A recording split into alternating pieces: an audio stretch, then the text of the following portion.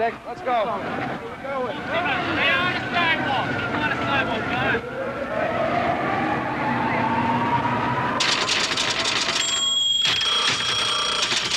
I have a great drive to cover news, and I've had it all my life from the time I was about 8 or 9 years old when I wanted to be a newspaperman.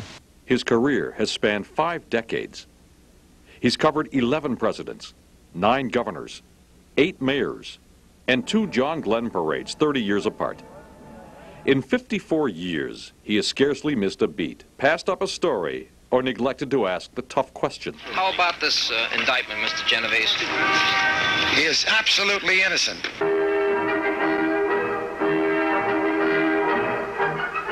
Pressman-Ryan Report, a comprehensive 25-minute wrap-up of the top news of New York and the metropolitan area.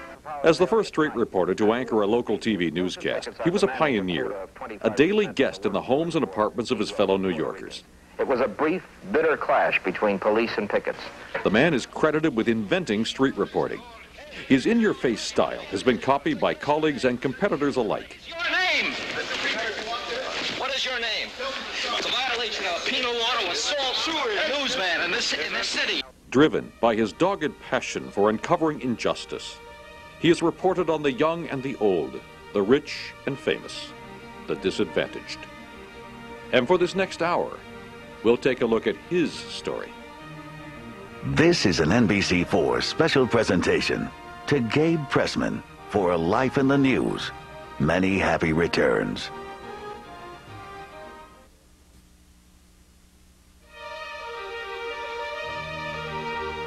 The Bronx of the Roaring '20s was made tough by the Europeans who flocked there and the industry that pockmarked the landscape. Here, Gabriel Stanley Pressman was born on Valentine's Day, 1924. My mother was what we used to call a housewife, who had a great burning desire for education. Family lore says that Lena Pressman stood outside the religious schoolroom listening to the lessons because women were not allowed inside. She passed along that passion for learning to her son. Mother was very interested in helping me do well in school. And I remember when I was in the 7th grade, she devised some flashcards to teach me the parts of speech and other grammatical issues, which lasted me for a long time. His father, Benjamin Pressman, was a dentist who really wanted to be a magician. He didn't like dentistry, but he loved magic. A quiet man, his face would light up when he performed his various tricks. He went around doing magic for the neighborhood kids. And then he became Dr. Magic in his later years. He did shows in the public schools, and he did it for nothing. As a young boy, Gabe was fascinated by newspapers. He would watch the trucks drop off the afternoon papers every half hour at the candy store. It wasn't long before he got into the business. When I was about 8 or 9 years old, I put out a family newspaper called The Hot News, and the O in hot was in the shape of a sun, and it had rays coming out of it. And I would produce this newspaper, with headlines like Cousin Teddy cuts first tooth, or Grandma bakes sponge cake. She uses real sponges. After stints as an editor of his high school literary magazine and the school newspaper at New York University, Gabe joined the Navy at the height of World War II. Ensign Pressman was green and inexperienced. I served in the Pacific on a small vessel, a submarine chaser. There were 60 enlisted men and 5 officers. I was one of the 5. On my first night aboard, I fell off the ship. The captain said, "Why don't you guys," meaning me and the other officers, "go out and see a flick?" The ship was tied up to the dock at Pearl Harbor. I requested permission to leave the ship, saluted the flag, and walked off between the ship and the dock. After the war, Gabe earned his master's degree at Columbia University School of Journalism. Then it was on to the New York World Telegram, covering crime and politics. In 1954, he began his broadcasting career at WRCA Radio. Nobody knew exactly what a reporter would do in New York. And so at first I was running around with a tape recorder, picking up sounds and interviews for radio. Then came television. And I tried to go out and cover things as I did as a newspaperman, figuring it was one and the same. We had to break down barriers. For example, they wouldn't let us into the city council. And I made a big scene one day, and I was thrown out by the sergeant-at-arms. And ultimately, this resulted in the council being open to cameras. Some of the newspaper guys didn't want me to be covering Mayor Wagner with a camera. They said, we're not actors, we don't want to be actors on what you're doing. And Wagner said, look, Gabe covered me when he was a newspaper man working for the World Telegram. Now he's got a camera. This place is open to him, too. Well, Gabe knew we'll have a caucus on Monday. Harry Truman was the first president Gabe covered. Truman was out of office, but he made frequent trips to New York to visit his daughter Margaret and his grandchildren. Truman would stay at the Carlisle Hotel, where every morning he began his day with his traditional walk. Every morning at 7:20, he would meet me and Joe Schroeder of the AP and occasionally somebody else, and we'd take this brisk walk in which he would comment on everything under the sun. He loved this walk. What do you think of this gadget we've got covering you today? That's a dandy. I don't think that our fellow who's holding the camera is having a very comfortable ride there. I hope he's enjoying it. I am. Gabe Pressman has always enjoyed his work, and there's never been a story too big or too small that Gabe hasn't reported. Mayor Wagner and Mrs. Wagner flew out today for a week or 10-day vacation in the Bahamas. Mrs. Wagner was wearing her Easter bonnet for the trip. The hat was pale blue and adorned with a wide band of white tulle. And they headed for Nassau on a holiday in the sun. This is the doorway to the grand jury room here at the Bronx County Courthouse on the 8th floor. What's going on in the metropolitan area tonight? At Lewiston Stadium, Joseph Rosenstock conducts a program of Strauss, Stravinsky, and Tchaikovsky. Motorists along the shores of the Hudson might have been forgiven at midday if they rubbed their eyes in disbelief. The dinosaurs were constructed of fiberglass in Hudson, New York, and were headed for the Sinclair Dinoland exhibit, which will cover an acre at the New York World's Fair. Robert Moses, the embattled president of the World's Fair. Would you say that some of your critics have likened you to that kind of prehistoric monster? Well, I think he looks a little bit like some of the newspaper men I see around. In the melting pot called New York, there's a little slice of the mysterious Orient down on Elizabeth Street named the Kiki Cake Company. At work here is the city's fortune cookie tycoon. Our particular fortune came in a giant-sized cookie, and it says, oh yes, it says you have precisely 5 seconds to end this story if you don't want to get cut off the air. Cutting Gabe off is not an easy thing to do. Here at the Hilton Hotel, a member of the Economic Club of New York attempted to prevent him from interviewing a minister of Quebec. Gabe didn't take it lying down. He was tripped. What is your name? What is your name? It's a violation of a penal order with salt sewer newsman in this city, yes. Parades are a New York tradition. Columbus Day, St. Patrick's Day, Thanksgiving. Motorcades winding through the Canyon of Heroes in a snowstorm of ticker tape. Floats, balloons, bands, politicians, crowds, and sometimes a cardinal.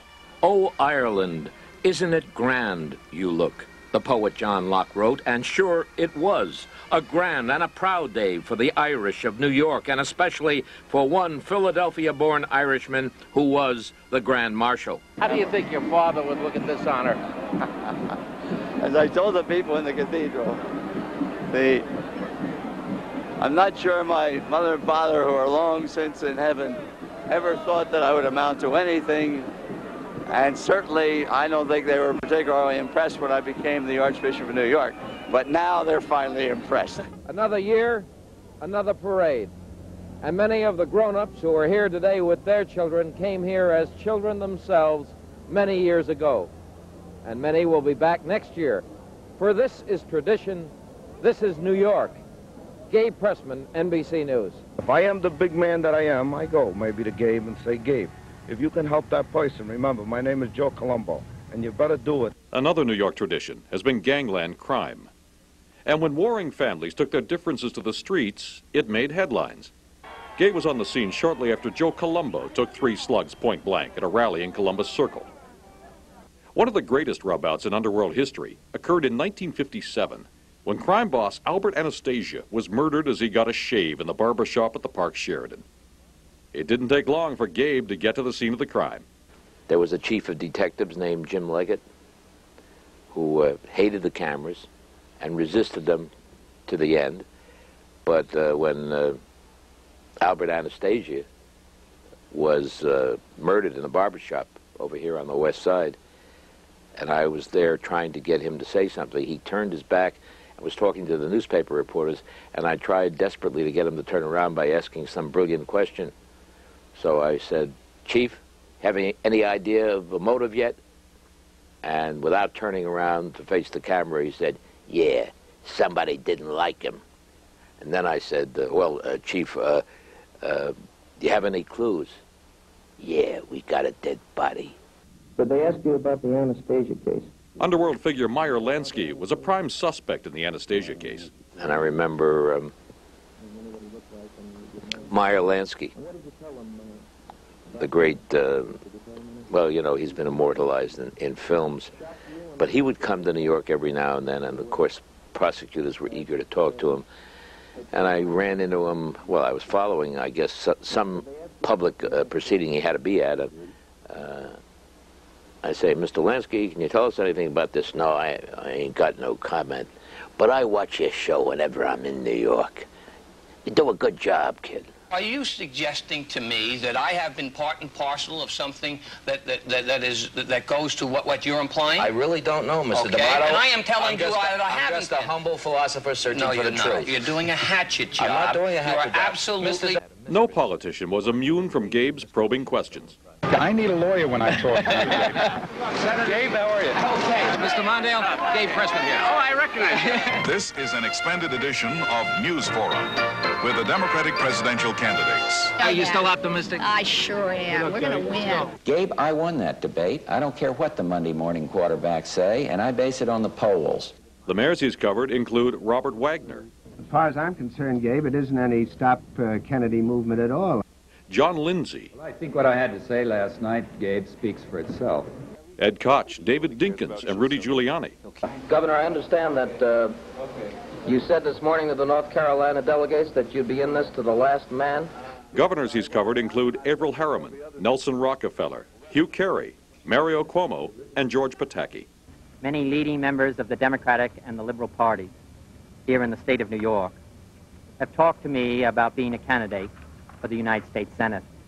Gabe covered Senators Robert Kennedy, Jacob Javits, and James Buckley. I'm the only person who can work with the Nixon administration constructively. Senator Daniel Patrick Moynihan broke the news to Gabe first that he would not seek re-election. How do you feel about running again yourself, or haven't you made up your mind? Gabe, Liz made up our mind 4 years ago. I am not running for re-election. He does have the contacts, he does have the history, he can get Daniel Patrick Moynihan to tell him, I'm not running again. And in fact, Moynihan wanted to give that to him because of his history with Gabe, because Gabe had worked with him since the Harriman days. Politicians have disagreed with Gabe. Some have gotten angry. And to some, he's been a thorn in their side.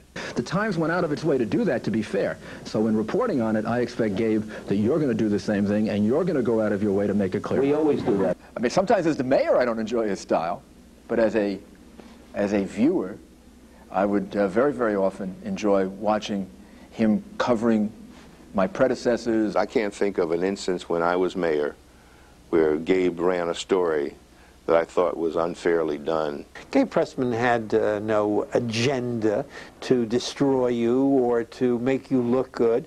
His agenda was simply the people's agenda.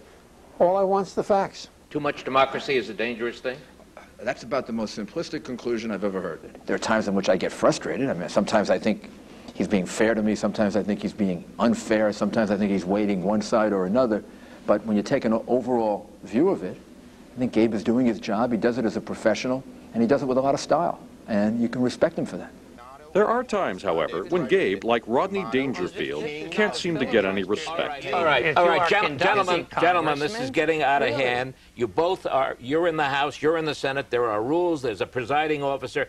I am in charge here temporarily, you know, in your lives. And let's get back to these things in order. His debates have been classics. They're not the formal style with time statements and rebuttals. It's all free flow, and he is seen as a fair moderator who's able to control the flow. How do you justify Hillary Clinton talking about an unsubstantiated allegation that the President of the United States had a mistress?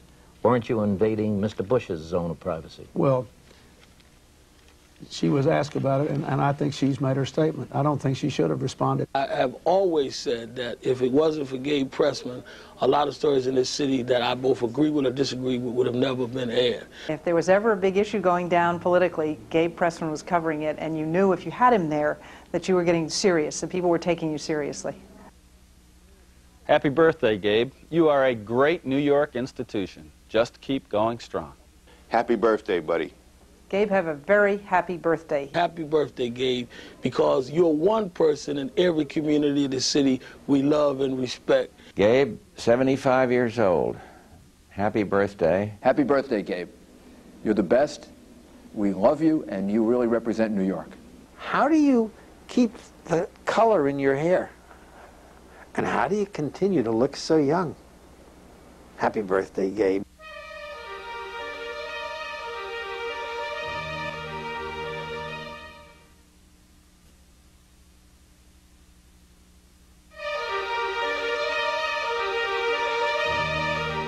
Gabe Pressman is a tough journalist, but he found himself in another role that proved to be tougher, the role of husband and father. Mark Pressman, his first son, was born in 1956. Like most boys, Mark enjoyed swimming and building model airplanes. He also developed an interest in music. Liz was born 2 years after Mark. She loved English and drama. Then came Meg. A born teacher, she started her own play school at age 8 and began a business babysitting in the summer. But Gabe was torn between his family and his passion for covering the news. And the news often won out. He'd always be listening to the scanner, and if something happened, if there was a fire or some kind of police action, whatever that was interesting, he'd go tear off and take me along with him. We just understood that his work would always come first. He was married to his work, basically. He's always absolutely loved his work. Yet he loved his children, and he was determined to do things with them. They describe him as a kid at heart, but found that growing up with Gabe Pressman as your father was often difficult. At times, they would resent his work and notoriety. He was very concerned and loving and caring and supportive, except that he's been married to his work. If I share any of those characteristics, is that sometimes I'll get too involved in what I'm doing to remember the rest of my personal life, and sometimes I think he was that way. I regret that I didn't give more attention to those kids, that I was so, even though I saw them frequently, I was not sufficiently involved as a father. But he wasn't entirely uninvolved either. Gabe wanted them to know that family was extremely important, and he tried to give them a taste of other worlds. In 1971, he took them on a trip to Europe. My dad took the three of us to Europe for 3 weeks. I mean, can you imagine taking 3 teenage children to Europe? Gabe, Mark, Liz, and Meg taking in the pomp and majesty of London, Big Ben, the Royal Guards. In France, strolling along the left bank, visiting the Arc de Triomphe, the Eiffel Tower, picture-taking and sightseeing. Then on to Israel and Jerusalem, walking through the Old City, swimming in the Dead Sea, playing with cousins on the beaches of the Mediterranean at Haifa, feeding the pigeons in Venice, touring the ancient ruins of Italy. 3 weeks, creating a lifetime of memories. New York City's Columbus Day Parade is always a big celebration. The 1967 event found Gabe Pressman along the route as usual. But this year, like Columbus, Gabe would discover a new world. I was covering the Columbus Day Parade. I was from Norway, and I had just been in New York for 2 months. And this very attractive young woman just off the boat, practically, from Norway, was ogling Rockefeller and Lindsay at the reviewing stand. So I couldn't really get by easily the police barricade. Somehow I flirted my way through and got over to Fifth Avenue to the reviewing stand. My camera crew was so impressed, they invited her and a friend of hers to lunch. And this NBC crew started talking to me, and and introduced me to Gabe. I had no idea who he was, never heard of him. And as they were leaving, I said, boy, this is a very attractive woman. He said, you know, what's your name again? I said, Vera Olson. So I knocked on the glass of the car and I said, what's your name? And she said, Vera Olson. He said, where do you work? And I said, well, Gottes Larsen. So the next morning I was somewhere, I was covering a story, and I went to the phone book, I looked up Larson, couldn't find it, I cursed, I said, I should have gotten her phone number. And he struggled for a long time to find me the next morning. And then about an hour later it dawned on me, Gottes Larsen was the last name, it was a compound name. So I looked it up and sure enough I found her. But being the persistent reporter he is, he managed to find me. I called her and we met, had a drink or something. I don't remember the full details, but it was love at first sight. Almost. And that's how it started. On April Fool's Day, 1972, Vera Olson became Mrs. Gabe Pressman. These are home movies of their first visit to Norway to visit Vera's parents who lived in Moss near the Oslo Fjord. In 1984, at the age of 60, Gabe became a father once more. And with the arrival of Michael Pressman, the 7-day-a-week worker began learning to balance work and family. I've been much more involved in his schoolwork, much more involved in his daily life, and now that he's 15, of course, he's developing independence and great interests of his own and friends. He comes to like meetings with parents or whatever. He comes to basketball games, for example. If I need help on homework, he can give it to me when he gets back from work, and he's just totally devoted as a father. Devoted, compassionate, focused, with a magnificent sense of humor. These are just some of the ways he's described by family and friends. He's about the most loyal and best friend anybody could ever want. Tenacious, persistent, and resolute are other words used to describe him. He is very hard-headed and stubborn. He's extremely hard-headed and stubborn, but that's how he can be who he is. He could never have achieved what he has without being that way. Anyone who achieves also has critics. Gabe Pressman is no exception. A writer named Dick Schaap wrote a piece for New York Magazine. So his peg was the 10 most overrated people in New York. I was very flattered to be ranked as one of the most overrated people in New York. I'd just gotten there, as a matter of fact. People like the Cardinal Cook, well-respected man, McGeorge Bundy of the Ford Foundation, Gabe Pressman. Now there is a name, a man well-deserved to be on this overrated list. Mr. Bush, the former president, and his wife Barbara had a party, and they had a Christmas party, which everyone got slightly looped, and he got up on a chair and he toasted the 10 most overrated men in New York. Every once in a while you got to relax in life. Go with the flow, not worry about protocol, and we had a good time. We had a great time. He's often asked about his hair. Is it real? Yes. Does he color it? No. Why does he wear those corduroy suits? Because he's allergic to wool. This is the man you see on your television screen. This is the man you see driving on the streets of New York. Like television's Detective Columbo, he appears to live in his car at times. The seats and dashboard are strewn with notebooks, scraps of paper, and other assorted odds and ends. Some will tell you he won't drive himself to an early grave, but he might drive you to one. Well, I think that I do have a tendency to do a lot of things at once in a car, and that probably is a danger to the human race. Don't take his word. Hear from those who have ridden with him. Danger, danger, danger, emergency, emergency. I will take cabs 2 blocks. I will walk through snow rather than drive with Gabe. He'll be on the phone, he's dialing like this and steering like that, and I'm in the other seat, you know, wondering if I'm going to get to see my kids that night. Get him on that and maybe develop that angle. The speed limit may be 30, Gabe's driving 20, while everybody else around him is doing 40. He forgets he's driving. First of all, I'm Gabe Pressman. I'm going to go wherever the hell I want, and he does. He also doesn't look at the road. Even if he tried, it would be difficult. He can barely see over the steering wheel. But while New York drivers are intolerant of others, for him, they make an exception. We pull up to a light, and the guy in the other car, you know, when you're driving in, look over to see, who is that driving? They look over and go, it's Gabe Pressman. And it'd be like, not a problem. I'm heading south towards City Hall. Yo, Gabe, happy birthday. Happy 75th, Gabe. Do another 75 and keep sticking up for the little guys. You're the best. Happy birthday, Gabe. I've loved you for the past 50 years. Keep it up. Happy birthday, Gabe. 75 is great, and just have a great birthday. Congratulations. Gabe, gratulerer med dagen. Have a wonderful, wonderful 75th. It's been many good years.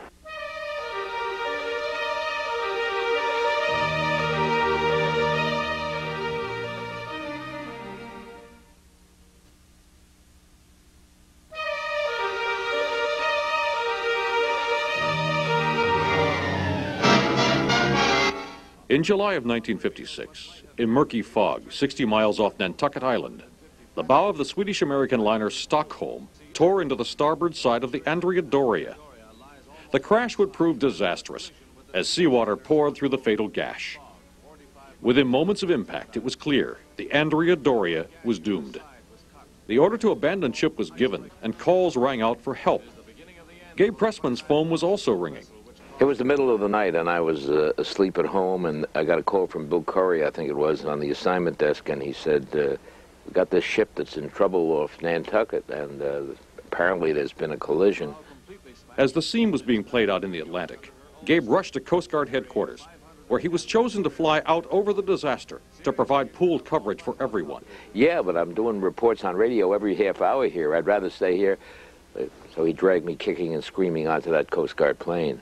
And I took my tape recorder out, which was a very crude, heavy, old-fashioned tape recorder, and I began to talk about what I saw as the ship went down like a toy in a bathtub.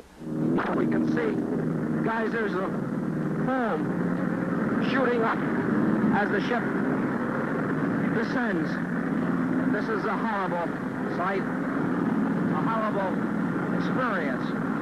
See this once proud vessel, the pride of the Italian merchant marine, sinking gradually into the depths of the Atlantic Ocean. In terms of a milestone in my journalistic career, this was very significant.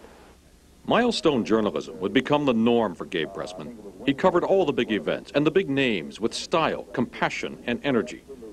When Fidel Castro first came to New York, Gabe was there. I don't want that anybody be worried here. What about your personal philosophy? Nothing is going to happen.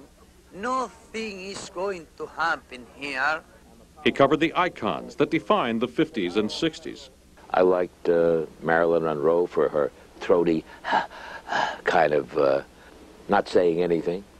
He covered virtually every congressional, criminal, and cultural event of the past 40 years. Miss the singing career very much, or are you enjoying this Army life? I miss my singing career very much. And at the same time,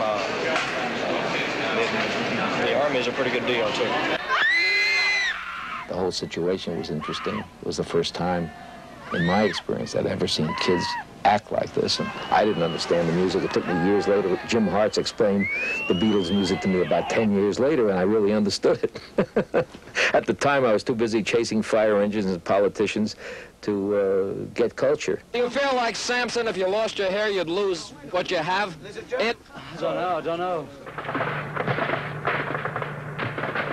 By 1965, the war in Vietnam was heating up, and so were the streets and campuses back home.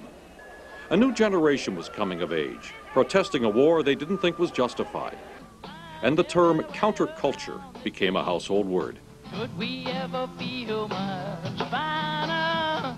In the summer of 1969, there was a gathering at a little farm in upstate New York that began to attract young people from all over America. Thousands jammed the roads leading to a place called Woodstock. It was unbelievable to me. See all these kids, this was the height of the 60s, their passion for the music and for each other, and it was a wet weekend and there was mud everywhere. Gabe Pressman not only covered Woodstock, he appeared in the movie. You're in the red. Oh, the company? Oh, financially? It's hard to think on those terms when you're talking about something like this. I had not realized that there was this great infrastructure of youth out there. I wasn't that much older than they were. And it was a revelation to me. And I said, where have I been? Well, you know, this has been going on and I didn't know it. I was too busy covering City Hall. 10 years later, he was still discovering stories he hadn't been aware of. It was the 1980s, and the Reagan Revolution was underway. But the promise of prosperity hadn't reached some New Yorkers. Gabe's news director suggested there was a story. When he approached me, you know, with doing a series on the homeless, a series of stories, I said, you mean the bums on the Bowery? And I'm biting my tongue now when I think that I said that. And he said, Gabe, get into it, and you'll see that it's not that simple. Merry Christmas. This is the East 3rd Street shelter, hub of the city's program for homeless men. He understood it back in 1980. He understands it now that we're approaching the millennium. 20 years later, he still understands that human beings suffering, freezing to death on the streets is an outrage. And what we saw was shocking. And we also found that New Yorkers had a lot of compassion for the homeless. And what a place this is. It reeks of decay, of human excrement. There is filth. My dad has always crusaded for the underdog, and he's always crusaded for what's good and what's fair and what's ethical. There are fleas and lice, not enough counselors or social workers, paint peeling off walls, a sense of desolation and desperation. To have a Gabe Pressman step up to the plate continually over that 20-year span and say, this is an outrage, lends a credibility and makes the folks at home sit up and realize, yeah, I should care. Most of Gabe's colleagues will tell you that once he gets into a story, he just doesn't let go. Gabe became more intrigued with the homeless. He decided to probe deeper to find out just who these people were who were living on the streets. It's hard to imagine what it's like to be homeless and mentally ill in this city. The result was a special report.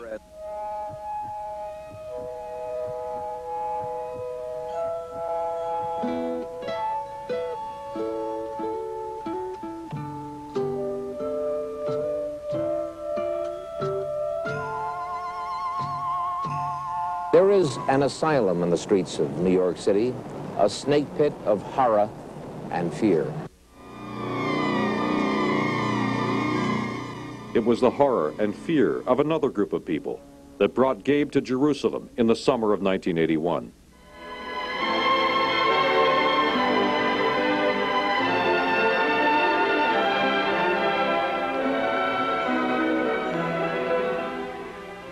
They stream into Jerusalem.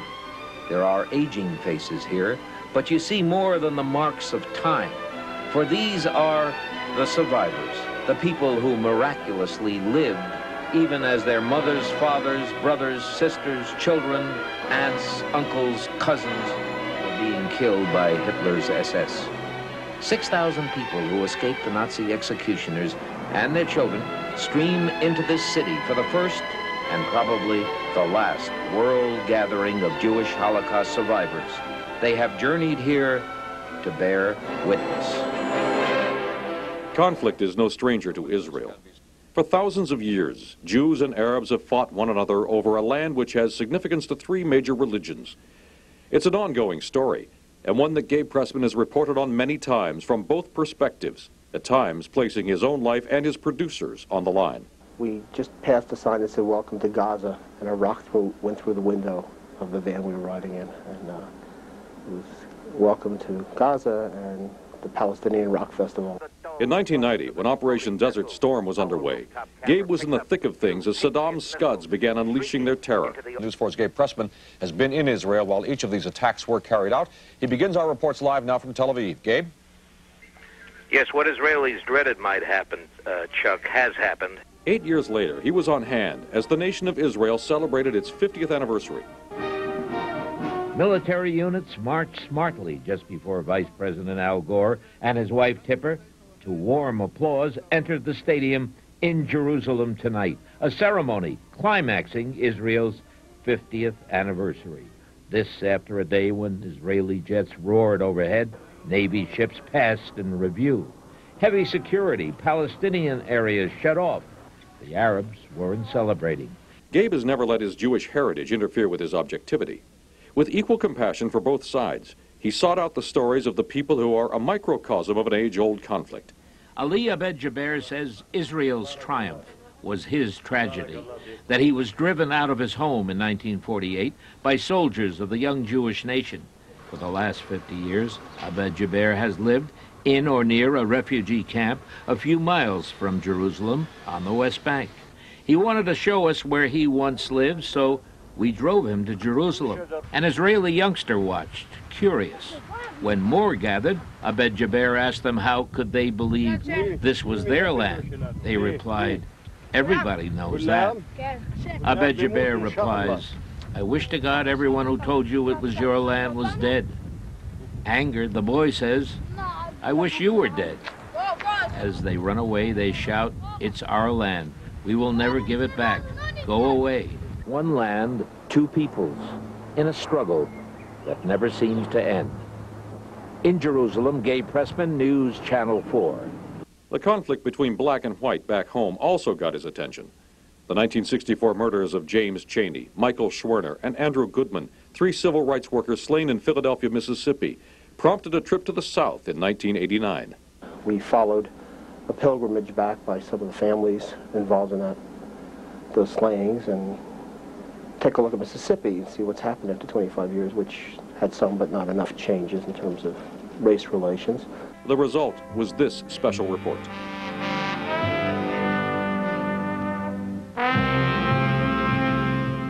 It was a crime that would shock the country and leave the bloody stain of racial violence on a tiny town in Mississippi. 2 young men from the New York area would join a local black man on a ride that began with a search for justice and ended with their murders. 25 years later, their 3 families reassembled in the town of Philadelphia, Mississippi, leading a pilgrimage in search of hope and racial harmony in a place once ruled by hate. Hate knows no geographic boundaries. Back home, Gabe found that even at a time when New Yorkers were enjoying historically low crime rates, there were an increasing number of complaints involving brutality on the part of those sworn to protect and uphold the law. Abner Louima, a church-going man, finds it hard to forgive the officers who allegedly brutalized him. He wants his assailants punished. He says he was beaten up at the 70th Precinct Station House. Did you swing at the cops outside the nightclub, as they say you did? Never in my life. Punch them? I don't punch nobody. Police Commissioner Safer characterized the crime. I don't consider this an act of police brutality. I consider this a criminal act. The mayor said a major problem was the silence of police officers who may have seen what happened and weren't talking. It's usually the things people don't want to talk about that intrigue Gabe, like the increases in cancer victims despite the supposedly all-out effort to eradicate the dreaded disease. A controversy rages in the world of medicine of which many Americans are not aware. Responsible critics question whether the major weapons used in the war on cancer, surgery, radiation, and most of all, chemotherapy, are doing the job. Doing his job means digging for facts, reporting what he finds, and telling the story. It means questioning the conventional, driven at all times by the people's right to know and the First Amendment. Happy birthday, Gabe. Gabe, happy birthday, buddy. Happy birthday, Gabe, and many, many more. You're a great guy. Happy birthday, Gabe.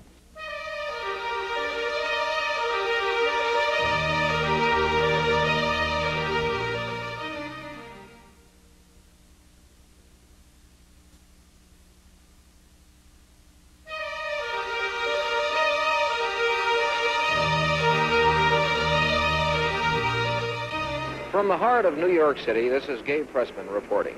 Through the eyes of an NBC camera and this reporter, we're ready to move through the year 1958, which, like any year, became a series of beats in what I feel is today's most exciting form of journalism. To see, to listen, to dig for facts, to record human emotions, to narrate the continuing story of New York. That is my function. 41 years later, Gabe Pressman still sees it as his function. Journalists excel when they report stories with passion, enthusiasm, and accuracy, because the audience trusts them. Gabe Pressman is credibility, and that's what he gives to our television station by his presence on our newscast. I think the deepest motivating thing about Gabe is his profound belief in democracy, and he feels that he is, in a way, the guardian of the power people have invested in public officials. He's been on guard duty for half a century now, looking out for the interests of his fellow citizens. And it's wonderful, even when you're involved in disputes with Gabe, it's wonderful to see that. I mean, because it very much represents the voice of the citizen. Gabe Pressman figured the New York City school chancellor had some explaining to do about the shoddy workmanship and damages shortly after this brand new school opened in Harlem. The story ran in November of 1996. It's a mess. A buckled gymnasium floor. A parent showed the damage to our crew with a hidden camera. Throughout this school, severe water damage. In the basement, leaking boilers. PS4 in Washington Heights, which cost about $20 million, opened its doors just last year. The school was supposed to be a beacon in a poverty-stricken neighborhood, and now parents say it's an outrage. We caught up with school's chancellor, Rudy Crew, and tried to ask him how this happened. Crew did some broken field dodging. The gymnasium floor is buckled, and all the construction... I'd be more than happy to have somebody give you a call about it. Okay. Yeah, but you know about it? His media specialist acting as blocking back. I am from Boston. Yeah, you're from Boston, but you don't understand New York. We have a quaint custom here. We have a quaint custom here. We talk to our officials when they appear in public. Thank you very much. And you don't stand. Clearly, the chancellor did not want to talk about it, so the question remains, who goofed? Gabe Pressman, News Channel 4. Some of us think that if we charge up to someone and make an accusation and get an emotional, angry response, that's what we should be doing. That's not what Gabe does. Gabe does a lot of research, and Gabe goes in with lots of information. Officials trying to keep public information private cuts at the heart of what Gabe holds dearest: the public's right to know and the press's freedom to report it. New York Daily News attorney Eve Burton recalls the time a judge tried to keep Gabe and his camera out of a courtroom. And he proceeded down the hallway as this person is saying, no, I'm sorry, you know, you're really not supposed to be. You know what? I'm the press. I'm allowed to be here. This is our First Amendment rights. And he walked through the corridors of the hall, blew into the courtroom, and he said, okay, and I don't remember the name of the cameraman. He said, let's roll. The judge was so surprised. He turned and he said, well, let's at least just turn off the sound. A journalist must be strong and strong-willed. It's not a profession for wallflowers. As this 1964 footage shows, Gabe is not a wallflower. The ambassador told me he would talk to me now. I've never seen anybody as aggressive and persistent in pressing a point, getting an answer. While Gabe fights for the rights of citizens, he often finds himself engaged with his own colleagues in the newsroom. Do I have hassles with him all the time? You know, that's part of the creative process, you know, I guess. But we both respect each other. Gabe was a very critical editor. He never quite predicted that I wouldn't go anyplace in this business, but he did say, don't you know how to write? You write for the ear, you don't write for the page. And actually, he was a very good teacher.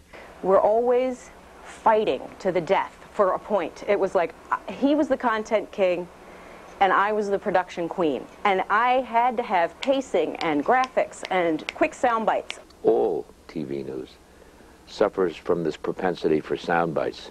I think content is what they need, context and content.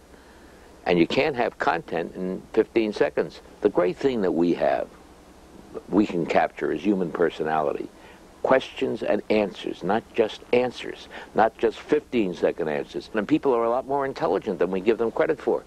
He's anxious to clarify the details of that story for his audience. He's thinking of the audience. He's thinking of his responsibility. Never consciously, I'm sure, but subconsciously he has that journalist goal of getting this story to the people and doing whatever it takes to get it. He was one of the people, or the main person, that gave me an interest in news and had me watching, and as a result led to me trying to be in this business. Barry Goldwater, who battled to change his party's ideology at a time when Eastern moderate Republicans were in control. I have fond memories of Gabe. During our political coverage, covering conventions, we used to go on the road wherever the convention was and cover them. And I'd always have Gabe Pressman or Ralph Penza with me. And the competitive juices never diminished year after year between those two guys. There was a tendency in that time, clear back to Mayor Wagner's days and through Mayor Lindsay, Mayor Beam, for them to begin their responses with, Well, Gabe. Well, Gabe. There were posters all around the newsroom where I worked, the competitive newsroom where I worked, that showed the Pope waving, getting off a plane. And under it was a caption that said, "What do we do if the Pope gets off the plane and says, 'Well, Gabe'?" Gabe Pressman could line up his journalism awards along an entire city block if he had any interest in doing so. But his ethics, his energy, his intelligence, and his dedication stretch much farther. By virtue of him associating himself with the story, when it comes on our air, you're going to turn and pay attention. Why? Because it must be a story or Gabe Pressman wouldn't be doing it. When you see Gabe and when you experience Gabe, and you know that you're looking at and seeing a part of New York. He is New York. Gabe Pressman, happy birthday. A New York City living landmark. Happy birthday, Gabe. Happy, happy birthday. And remember, it's Gornish Telfin, so it's all Nishkafelak. Happy birthday, Gabe. You don't look a day over 76. Happy 75th birthday. You're loved by so many people you will never know. Happy birthday, Gabe, for your 75th. And don't come after me and ask why. I'm not telling you that. From the platonic bottom of my heart, Gabe, I love you and happy birthday. God bless you. Happy birthday and many more. I want to wish you happy 75th birthday, and I'd like to wish you 75 more, but I'll stick with 45 more. Happy birthday, Gabe.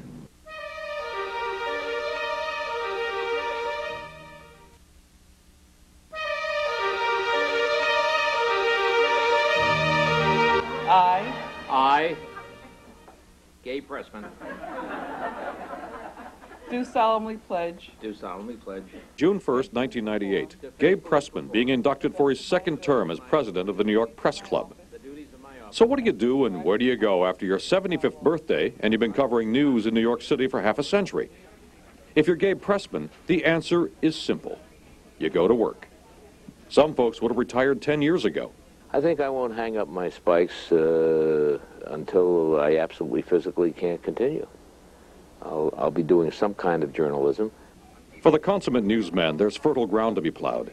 And in an age when he has concerns about the direction journalism seems to be heading, he feels it important to impart his standards to the next generation. And besides, the man has a lifetime contract, so odds are you won't be seeing him stop anytime soon. You know, we say in TV journalism that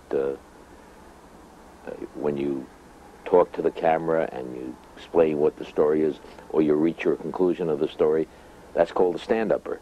So my last stand-upper might be a lie-downer. You've seen him all over the world, reporting on all kinds of topics. But the following observation from 1958 probably sums up the man best. And there it is, a portrait of New York and the events of a year. The biggest, brashest, saddest, and in some ways the cruelest and yet the most exciting city of them all. As a reporter, I become part of it. Like a magnet, it attracts, and my beat extends over an area of 500 square miles, sometimes making one feel like a breathless runner in a race. But don't get me wrong, I love New York, and thanks for riding along. This has been an NBC4 special presentation to Gabe Pressman for A Life in the News. Many happy returns.